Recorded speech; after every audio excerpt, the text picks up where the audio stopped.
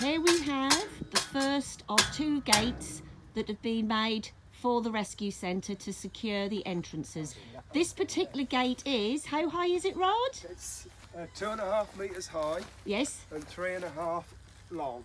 So this is a red letter day for us here at the centre. This now means that we can actually now start to use this piece of land for the horses, that up until now it hasn't been safe for them to use. So we really are so excited.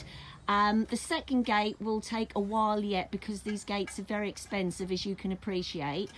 But once again, thank you all so much to everybody that has donated this money to make this day possible.